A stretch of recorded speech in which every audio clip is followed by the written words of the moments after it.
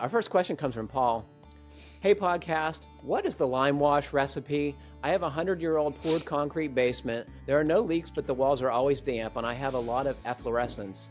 I remember an episode from a few years back, and you talked about mixing a certain kind of lime powder in a liquid to paint on interior foundation walls. Can you please remind me the recipe for this paint or direct me to the right episode? Thanks so much, Paul. Okay, so the question is, how do you make a lime wash? And if I had to guess, I'm going to say that Matt Millham was the instigator of the Fine Homebuilding Podcast discussion about lime wash. So I called him for an answer. And he wrote back right away. He says, hey, Patrick, when I make lime wash, I use type S hydrated Mason's lime. It's already hydrated, so you don't need to let it slake. It's pretty much ready to go for whatever purpose. I plop it in some water and mix it up. You want to have a bunch sitting at the bottom of your container so you can put in quite a bit, like 1 lime to 2 parts water. Then just keep mixing as you paint. Add more water as you go and use it up. Add more lime if you don't have a pile of it sitting in the bottom of your container. You can paint as many coats as you like. It will probably take a few just to get the buildup you want, but it goes and dries quickly. And since this is a basement, you don't have to worry about being sloppy. Good luck. So I'm not familiar with lime wash. I know Matt loves it. Have you guys had any occasion to use lime wash? Mike's shaking his head. Brian? I haven't. I'm curious whether folks think we need some kind of Ask the Experts answer in the magazine, or maybe a short feature on using this and what you use it for. I think there are a lot of traditional reasons to use this product. I'm wondering if modern things have supplanted it in its utility, but I don't know enough about it to have a strong opinion. But once again, it's a subject of regular interest on the podcast. What do you think? Why, Brian? I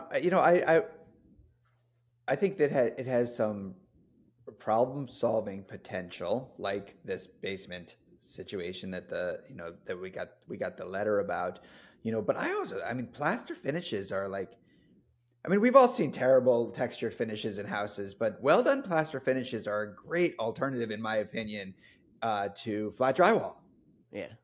I've seen them, and I've seen them done in all different ways. I've seen them done from people doing very traditional things with lime plaster, all the way up to people who, decorative painters who, basically mix joint compound and paint and create these textured surfaces that I think can be done very well and can be very durable if you take the right steps to do it.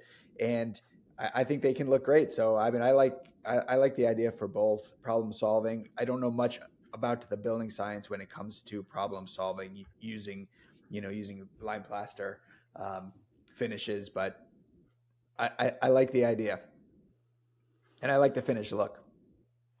Mike, have you seen this done or seen it? I'm guessing you see it in old buildings in New England like I do, especially basements and cow barns, right? Yep, that's pretty much, it brought back memories of going down in my grandfather's basement in his 3-family home, and the walls were always white, and he'd be there mixing up a lime wash every, 5 years or so, and he just put another coat on as it kind of wore away or started bleeding through with stains. Do you know his rationale for that? Was he just trying to make it look nice? Was he trying to control vapor? He was trying to make it look nice. He was trying to make it look nice because down there he had a antique railroad, model railroad set. So he was down in the basement all the time playing with that after he retired. So he wanted to keep the whole basement looking clean and neat. Very cool.